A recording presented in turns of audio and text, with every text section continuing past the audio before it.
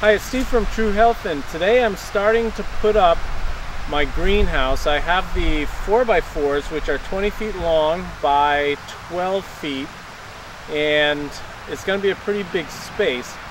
So what we're going to do today is put up all of the PVC pipes to make the hoop house to go like this. So I'm going to be focusing on this area as they go up, and you'll have a chance to actually see what's going on.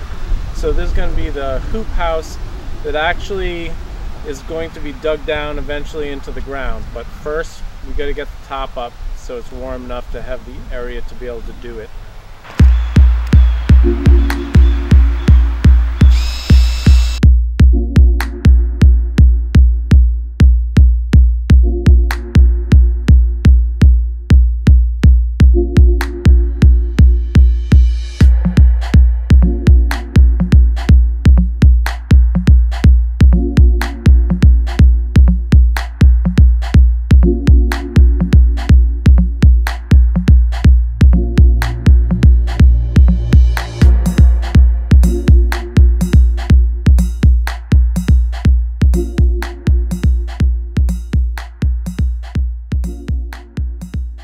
One of the things I'd like to do is grow vegetables during the winter, and doing cold hardy vegetables, and also things like lettuce and stuff like that. I also want to get a start early on the season for this coming spring too, so to create vegetables or grow vegetables that actually will provide a lot of nutrients.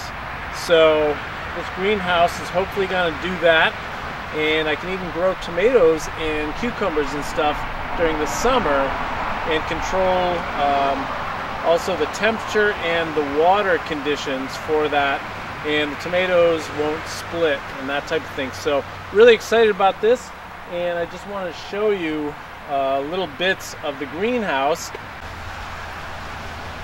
So we have actually 20 pieces of PVC pipe, so two are bonded together, and it creates basically 10 hoops for the length of the greenhouse. So I have it roughly every like 2.5 feet, depending on where they were placed, and we framed in the outside edge so that plastic could be put on it, and also created a door which is about 3 feet wide, so that should be pretty good to go in and out with a small wheelbarrow.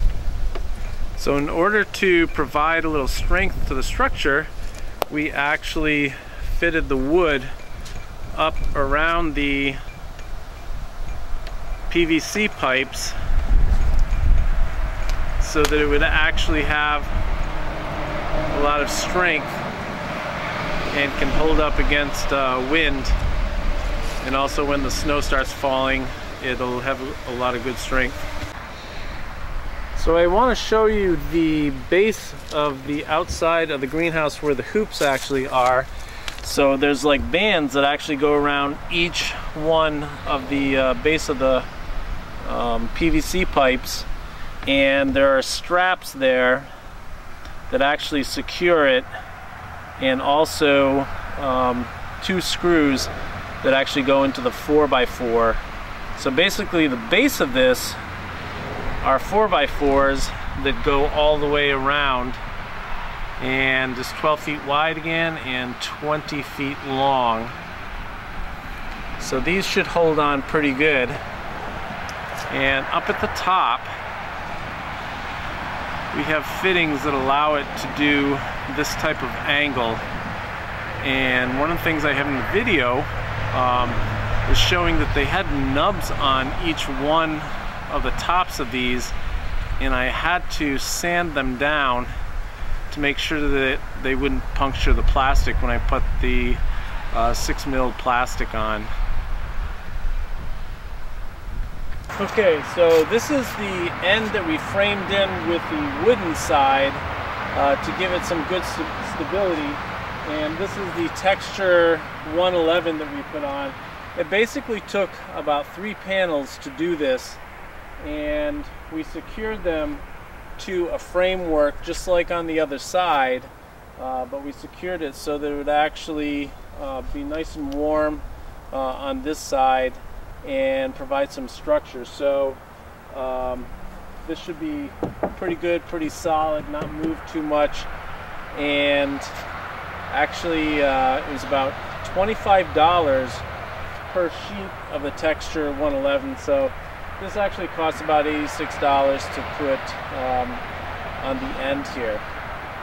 I didn't do it on the other side just because I like to actually see into the greenhouse from one side. So that's just my choice. So inside here, hopefully you can see this on the video, there is a big water tank here, and a friend of mine had a few 350-gallon water tanks. And basically what I'm going to do is submerge this down into the ground, and actually it won't take up space in the middle of the greenhouse like it is right now, but it'll be submerged way down in the ground, and that'll allow us to have water. I'm going to do a solar water pump that actually will do between 1.5 gallons to 2 gallons a minute, which would be pretty good because I can water stuff inside of this and won't have to use electricity to do it. And it's cold out here, that's why I've got so many layers on. But what we're going to do is actually cover this side with plastic right now, and that'll prepare it for putting on the big sheet of plastic that's going to go over this. So it costs about $100 for the plastic, and I got about 40 feet by 20 feet, 25 feet wide. So that should cover the whole area of the greenhouse. And then I also got some cheaper plastic that was from Home Depot, and I'm going to cover both sides with that, and that should help insulate it really well.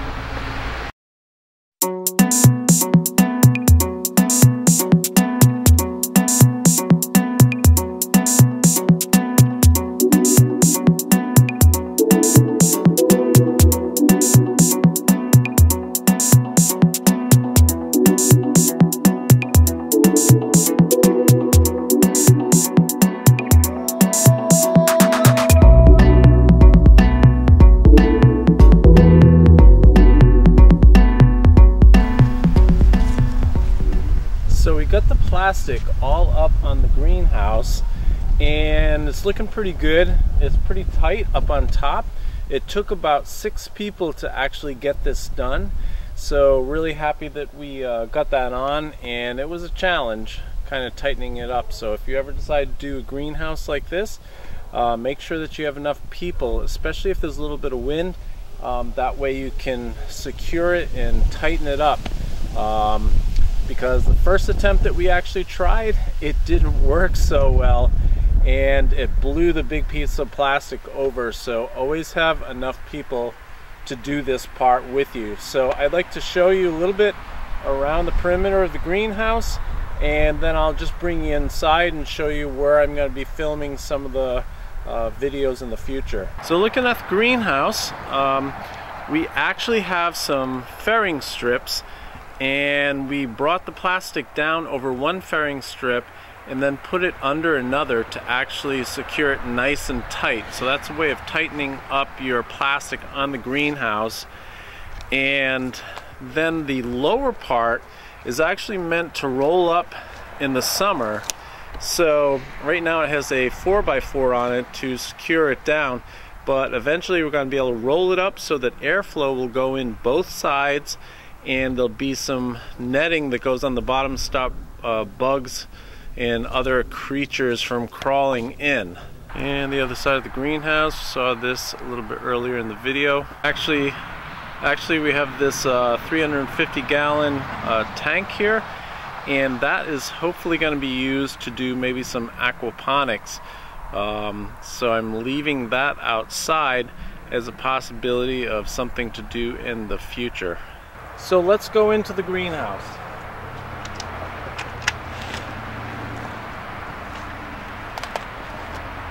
Okay, so here we go into the greenhouse and have started off some beds on the side here. One is almost completed, just needs plastic over it, so we'll have a double layering of plastic. Down here, just filling in dirt here, and going to be mixing up a little bit more peat moss and stuff like that, and getting that ready to do a top hoop type structure so that it could actually keep in the heat at night. You'll notice on the floor there's actually black plastic right now, and it's a little bit kind of folded back and stuff because I'm in the process of digging up a hole that's actually going to go down quite far into the greenhouse, about 8 feet, and right now I've got it about 3.5 feet deep, and I'm about ready to slide this water container that you see in the back, the 350-gallon water container, and I'm going to be lowering it into that hole there. I've taken about 1.5 tons of dirt away to actually provide for that hole, and guess what? I've got about 25 more tons to go to actually dig out the whole base of this greenhouse. It's actually going to happen at about half that rate because this whole entire side right here is actually going to go down about 8 feet. So that's going to be my winter project, and this may wait until the spring when I can actually shift what I've planted here and move it down here. I'm going to try growing tomatoes and also peppers in the greenhouse during the summertime, and I think it'll work really well because right here on both sides actually is going to be the area where it's rolled up, and there's also going to be venting at the end of the greenhouse. So you'll have to follow along with me, and I'm also going to post the progress on what is happening with the digging in my greenhouse. So it's great exercise, and people think I'm crazy for doing this, but I think it's going to be an awesome workout throughout the winter, so follow me. So this is actually going to be the area where I am going to put in the 2 ventilation areas where it's actually going to pop open when it gets a little bit too hot in here, and I'm thinking around 75-80 degrees it's going to pop open and do some ventilation. So I'm going to get those automatic spring loaded devices that actually helps open it up so it can go back and forth and actually cool it off. But I'm not going to really do that until we get a little bit closer to spring because it hasn't been getting too hot in here. But I think once it starts to get up into the 50s, absolutely going to have it. So actually, when it gets up around 40 degrees, it's going to start getting a little bit too hot because it's actually been going up to about anywhere from like 85 to 90 degrees in here. And so it does accumulate heat during the daytime, even on cold days, but it's the nighttime when it's actually going to start needing heat until we get to that point in spring. I cannot wait for spring. So thanks so much for watching this video. I so appreciate it. We're gonna have constant updates as things happen in the greenhouse, and one of the things I'm going to include on the end of this video is a material list, which is going to show all the different materials I use to create this. So if you're interested in doing this type of greenhouse or doing something like it, it should hopefully give you some ideas of what to do and what the cost might be. So if you've enjoyed this video, please give it a thumbs up, give it a like, and also please subscribe. I would so deeply appreciate that. Hope to see you in more videos in the future.